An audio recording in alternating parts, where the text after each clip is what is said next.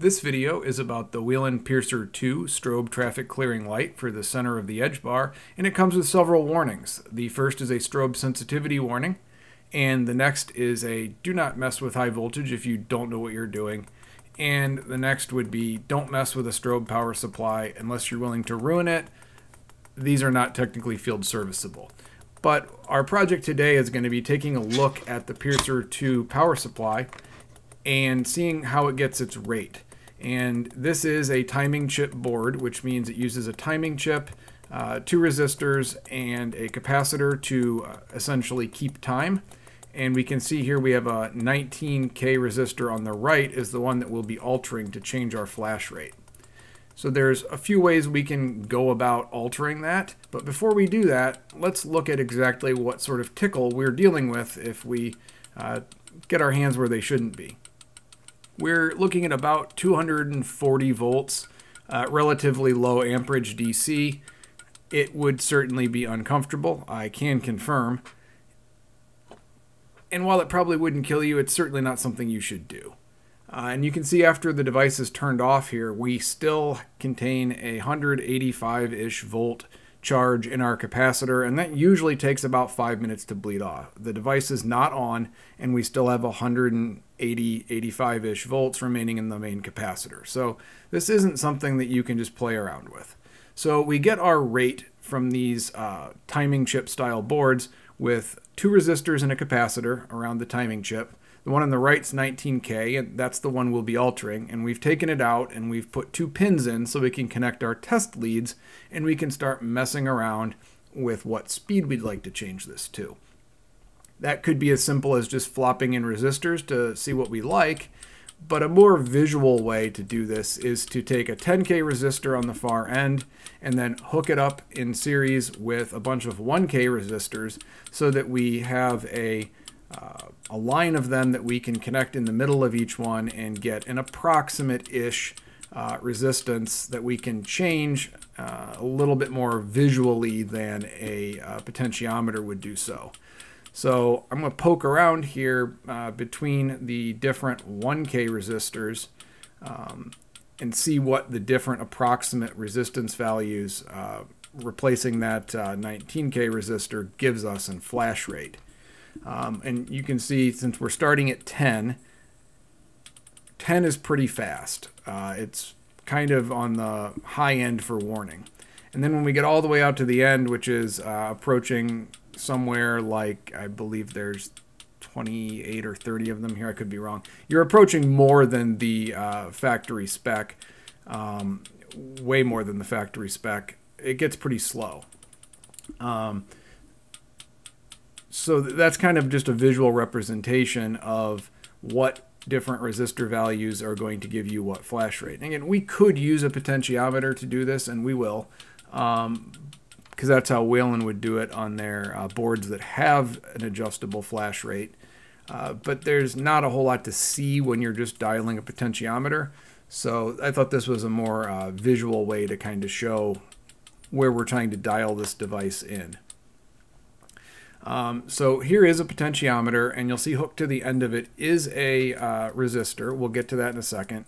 We're going to play around with some resistor values here and just kind of see what some specific resistors that we know are either too high or too low give us, and how that corresponded to our chain of resistors, and whether or not we're getting similar results, which I haven't pulled up the resistor values here, but yes, we're getting pretty similar results. So we can switch those in and out and kind of see what we get as far as speed, much like we did with the chain of resistors. And usually I wouldn't make a chain of resistors to test something like this, but for visual purposes for the video, I went ahead and did it. So that's why it's in the video. When swapping these in, you can do trial and error, knowing that you're starting at the factory rate would be a 19K resistor. You could just start pulling like slightly lower and slightly higher values until you get what you would like through trial and error. You could use the DigiKey website's 555 timing chip calculator tool, where when you know the value of your capacitor and your 2 resistors, you can plug in different values and see essentially what sort of waveform you get as far as high-low, what the cycle would be. Or you can do what I'm doing and kind of playing around with it. Ultimately, throwing a potentiometer in there is going to be the most sensitive way to adjust it, and that's why Whelen used them on a lot of their boards.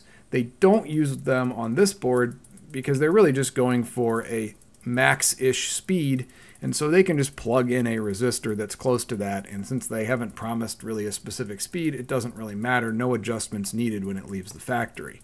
When we use the potentiometer here, one of the things we're going to want to do is we're going to want to take the absolute tap out value, meaning at some point when your resistance gets too low, it will stop firing. The high-low of the waveform is just not usable. So we tack a resistor on here that represents the least amount of resistance we can have and still make the device work. That way we're not taking this potentiometer down below the minimum requirement to still make the device work. So that's just kind of like a base. That resistor tacked on the end there is a base, lowest possible level when the potentiometer is just essentially letting through current. So that's why that's tacked on there. And with that on there, we can dial around and we can try to see what we like as far as flash rates. And we could just solder this to the board, and then we would have an adjustable speed Piercer II power supply. And ultimately, if this was a project I was doing for anything other than demonstration, I'd probably do that. However, I'm going to just keep this the way it is with the pins so that I can continue to use it for similar projects. So I'm going to get this dialed in to where I like it and make sure that I am completely comfortable dialing it up and down.